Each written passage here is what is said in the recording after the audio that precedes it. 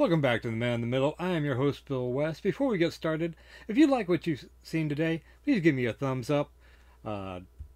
Like this comment, or like the comment. Subscribe to the channel if you're not a subscriber already, and drop a comment down below. I try to get back to everybody sooner or later, but I do it. Might take a week or two, but I try to get back to everybody. Today we're going to talk about the novelization of Alien 3. This is the novelization of the original screenplay by William Gibson. I'm in the middle of it. I've been trying to find time to read it off and on for the last month or so. I just haven't gotten there. It's a really good book. This is by Pat Cadigan.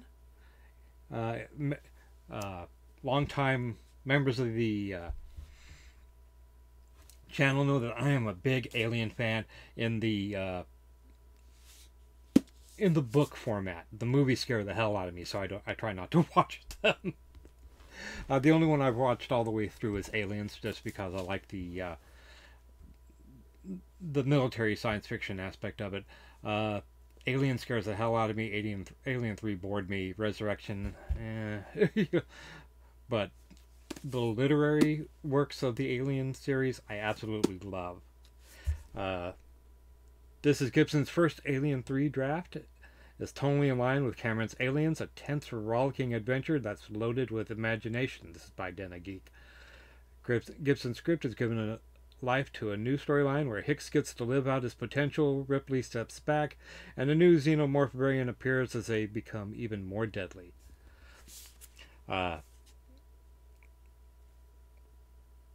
It's very cool. Instead of everybody dying at the beginning of Aliens 3, the Sulaco makes it to an inhabited system where the inhabitants find that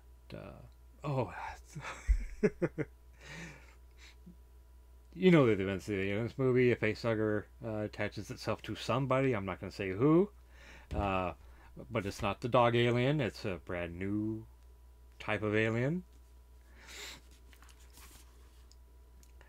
This is William Gibson's never-produced first draft sequel to Aliens. The Sulaco, on its return journey from LV-426, enters a sector controlled by the Union of Progressive Peoples, a nation-state engaged in an ongoing arms race. The UPP personnel aboard the Sulaco find hypersleep tubes with Ripley, Newt, and an injured Hicks. A facehugger attacks, and the commandos narrowly escape, taking what remains of Bishop. The vessel continues to Anchor Point, a space station and military installation the size of a small moon, where it falls under the control of the Military Weapons Division. Boarding the Sulaco, a team of colonial marines and scientists is assaulted by a pair of xenomorph drones. In the fight, Ripley's cryotube is badly damaged. Hicks and Newt are awakened, and he begins to hear rumors of an experimentation taking place on Anchor Point. The cloning and genetic modification of xenomorphs, the kind of experimentation that could yield a monstrous hybrid and perhaps even a queen. Like I said, this is by Pat Cadigan.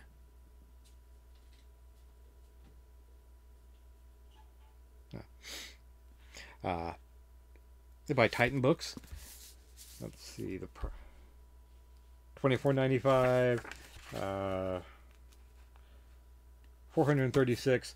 It's a smaller hardbound, but do I have another one around here somewhere? Probably not. Well, actually I do, but I'm not going to grab it off the shelves. This actually looks like the size of a book club edition. It's a little worn because I've been carrying it around. I've had it for a while.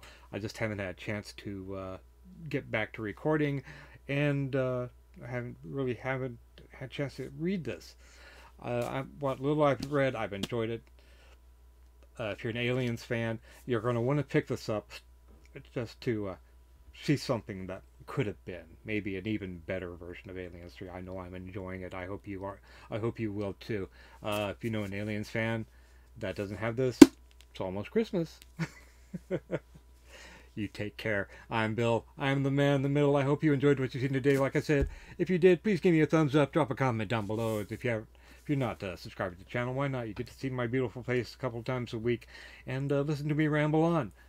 You guys take care. I'll talk to you soon. Bye.